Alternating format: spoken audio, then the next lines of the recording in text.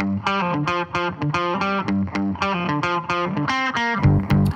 and welcome to this video where we look at how does Spark execute tasks on the cluster, and we're going to answer 4 basic questions. The first one is, what is a task? The second one is, how are tasks derived from a physical plan? The third one is, how are tasks scheduled on the cluster? And then finally, how or what happens when a task is executed on the worker. I hope you're curious, it's going to be interesting. Let's get started. So as a short recap, let's explore the logical plan again. So we learned in the previous videos that we apply coarse-grained transformations on RDDs to build up or assemble a logical plan, which consists of RDDs, partitions, and dependencies. There are wide and narrow dependencies, and if all of that doesn't make sense to you, please check out the previous videos. So in the logical plan, the RDDs and their dependencies to the parents make up a directed acyclic graph. And once we call an action on this logical plan, we transfer this or transform this logical plan into a physical plan. Now the physical plan consists of stages and tasks. And the physical plan is constructed in such a way that we scan backward from the last RDD and we consolidate all narrow dependencies into one single stage. We cut the borders or we cut stages at wide dependencies. So for example, in our logical plan here, we would scan backwards from the last RDD along all the narrow dependencies. And once we experience a wide dependency, we cut it into a new stage.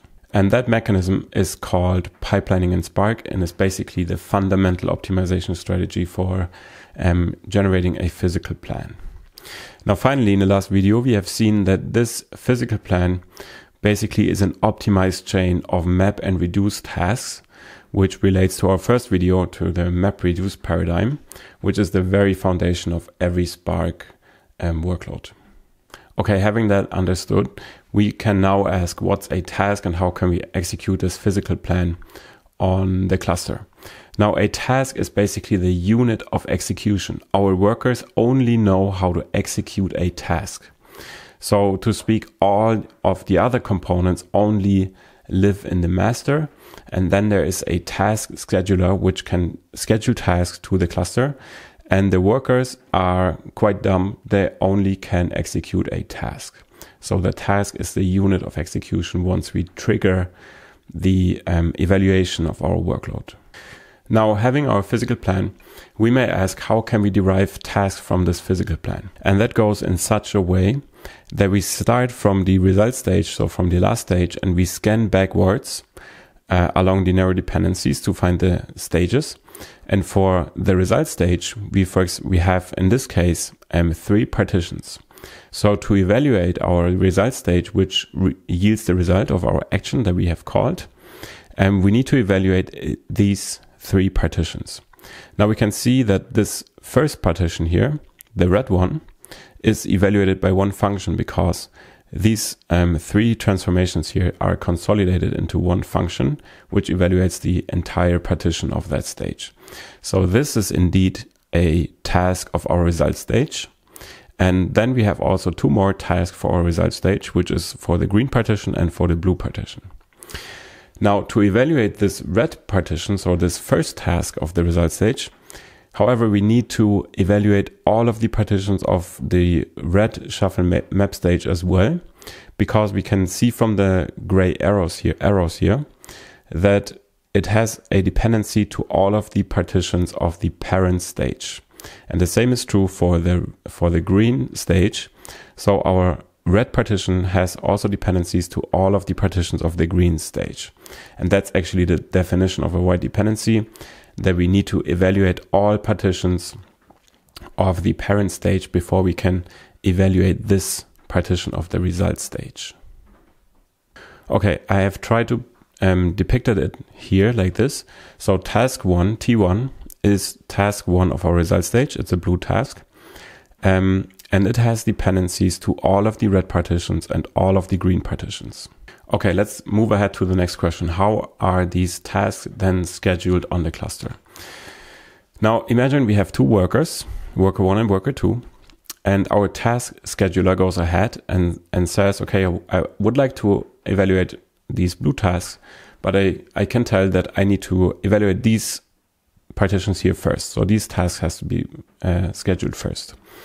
Now what it does is it schedules the red tasks on our workers, and also it schedules the green tasks on our workers, and they may up being scheduled like this.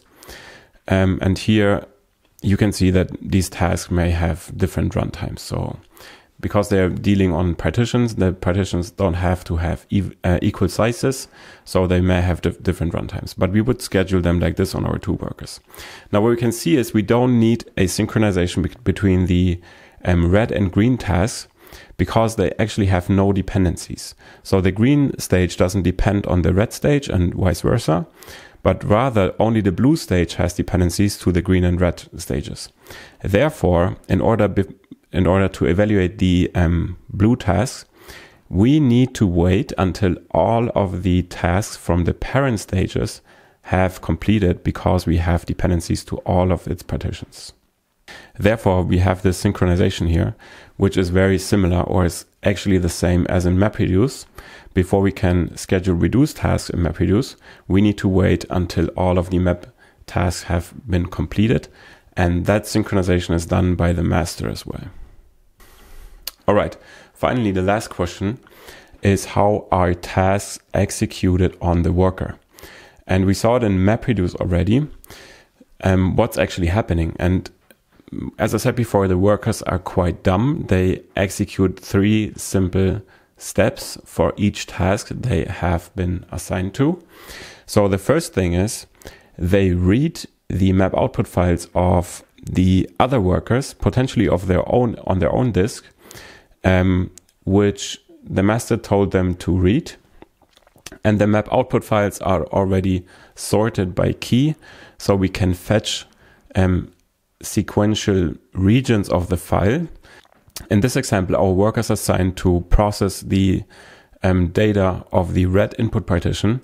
So it only fetches the red regions of the map output files of the other workers, and it merges them such that equal keys end up in subsequent file regions. Then the second step is to apply the function of the stage to each of the records for each of the keys. So we apply the function for each unique key in our input data set. And finally, we write a new map output file, which is again sorted by key, and we end up with subsequent file regions, such that subsequent workers and tasks can fetch the data for one key efficiently. So the workers basically only execute these 3 steps all the time they are evaluating a task. And that's the very same thing as we saw in MapReduce as well. Now finally, if we're talking about a shuffle in Spark, you may wonder, where's the shuffle happening? And the shuffle is actually an implicit concept when a worker fetches the output data of a parent task. So that's the shuffle here. It loads data from many output files from previously executed tasks and fetches them into the input iterator. This relates to white dependencies because we cut stages at white dependencies, and therefore every stage leads to a shuffle. Okay, that's it for today. We have a profound understanding what happens from using coarse-grained transformations on RDDs over a logical plan, over a physical plan, until stages and tasks. And we know how these tasks are scheduled on the cluster and what happens within each of the workers once it's assigned to evaluate a task. So I hope you enjoyed this video, and if you enjoy this content, I would ask you to subscribe to this channel so you will get notified on new videos. Also, if you have any questions, please leave them in the comments, and I hope to see you here for the next video. I'm looking forward. Until then, bye bye.